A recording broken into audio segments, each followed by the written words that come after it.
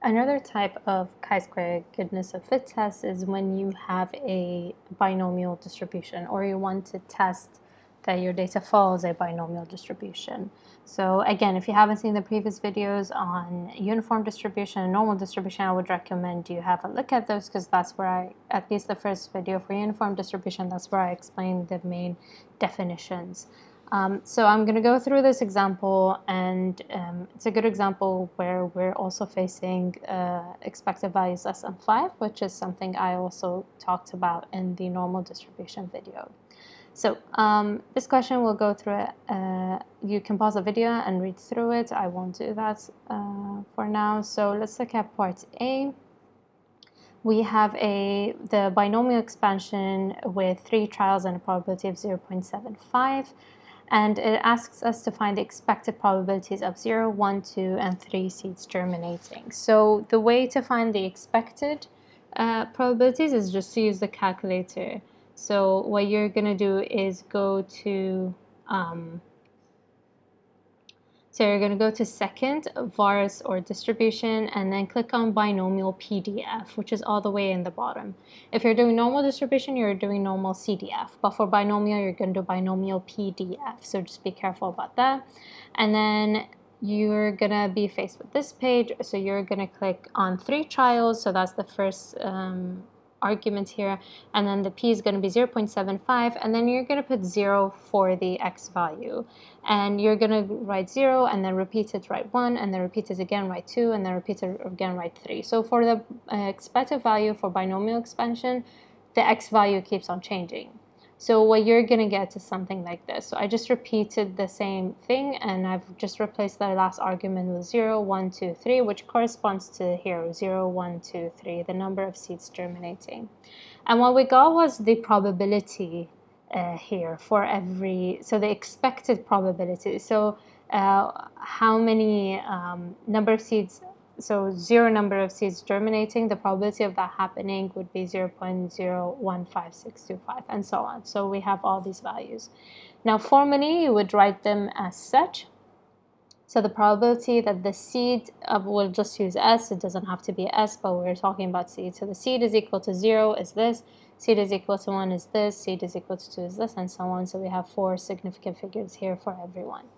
So that's for part A. We did the expected probability. They're still not asking us for a chi-square goodness of fit test, but you can see that all of these questions will lead up to a chi-square goodness of fit test. So part B asks you to write the table of expected frequency. Now this is just the expected probability, not the frequency. To find the expected frequency for the binomial expansion, so we're going to create a table here, and instead of observed frequency, we're going to do expected frequency. Your first step is to find the sum of the frequency. So we're going to add all the numbers up, or we can find it from the question itself, so it says 50. And once we have that, what we're going to do is we're going to take our probabilities and we're going to multiply the probabilities with our total frequency. So as a formula, you can think of it as f multiplied by p, where f is always the same thing, it's the sum of the frequency, and p is the values you found. This is the p's from the calculator. So these are given. So this is what you found. If the question didn't ask you, like in part A and stuff, you have to do it on your own. So once we have that, then we get the probabilities, and this will be our expected frequency. So now I can create a table called expected frequency table, and if I reveal all the values, this is what I get. So I just took the calculator and I did 50 times the probabilities and so on. So that will be the expected frequency. So part C now asks you to state whether there are expected values than 5. And we can see that. We can see it in 0. So we have expected value less than 5. And as mentioned in the normal distribution question, you're not allowed to do a chi-square test with expected values less than 5. If that happens, then you have to combine different groups together. You have to combine the categories together to make sure that the expected value is less than 5. So we're going to do the same thing here. Now that's something either that might be avoidable in a question, or you will be expected to do it in an IA. So if you look at part C, we have all these values. So what we wanted to do, if we look at the previous table, is just the 0 that's causing us issue. That's the less than 5. So all we're going to do is we're going to combine these two together. So we're going to add the expected frequencies, and the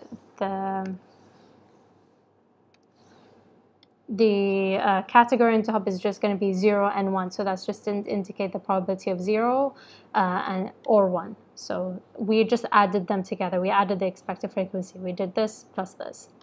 And these will stay the same because we have no issues with them. So then we need to do the degree of freedom. So now instead of 4 categories, I'm left with 3 categories. And the formula for the degree of freedom is n minus 1. Which is 3 minus 1. So not 4, just be careful. It's going to be 3 minus 1, which is 2. Now for part E, this is where the test actually happens. So determine the results of a goodness of fit test. So they just want the chi-square value or the p-value. The way they set up the question is that they always tell you significance level as well, and they always tell you what type of distribution you want it to fit into. So the rest of the sentence is just formalities, but you have to read through it to know all the important information. So it just means that we have to go through the chi-square goodness of fit test. So the first thing we're going to do, we're going to write the null and alternative hypothesis. The null hypothesis is that the number of germinating seeds follow a binomial distribution, and the alternative is that the number of germinating seeds does not follow a binomial distribution. So that's what the question wants us to see. And that's the nature of chi-square goodness of fit test. You want to see if your data fits a certain distribution. So how do we do it now? Well, as you can see, I did my table. I rewrote my table here. We also did the same thing for the observed frequency. So because we combined these two categories, we just added these two together to get 15. So just be aware of that. And you only do it with when you have expected values less than 5. Just combine it with another category to make sure that it's not less than 5. It could be any of the categories, just as long as it's next to it, so adjacent to it. So we have, this is our observed frequency, this is our expected frequency. So what we're going to do in our calculator is we're going to go to lists, and L1 is going to be the observed, and L2 will be the expected frequency. So these already are calculated. Then we're going to go to stat and calculate. Sorry, stat and then test. And we're going to go all the way down to a goodness of fit test. Be careful, not the chi-square test. And then we're going to put our L1, our L2, and we're going to write our degree of freedom, which is 2.